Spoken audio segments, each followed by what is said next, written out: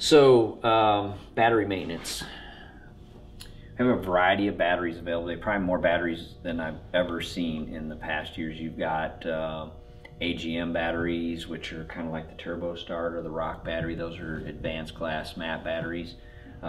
You've got lithium polymer batteries, which is the most current battery type. That's the small little lightweight batteries, and you got 30 different manufacturers that are making LiPo batteries now. Some of those little LiPos can be $1,200, $1,300, $1,400. They're very expensive. So not a lot of maintenance to them other than check them out, make sure there's no leakage or any swelling of the battery. There should, especially on the LiPos, you got to be careful with them. You don't want them to be puffed out or swelling or any kind of issues. Those batteries are fairly dangerous if they're not right.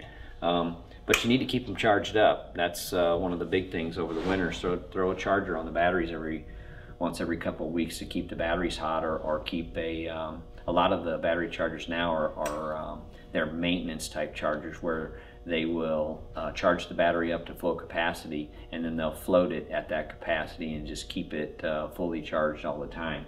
So check out what kind of battery charger you have, but keep the batteries hot.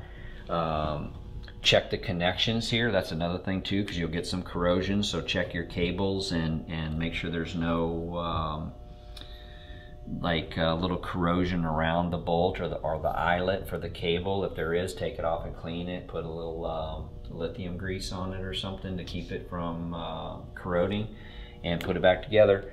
Again, look for any swelling or distortion or anywhere that the battery might be rubbing on the chassis.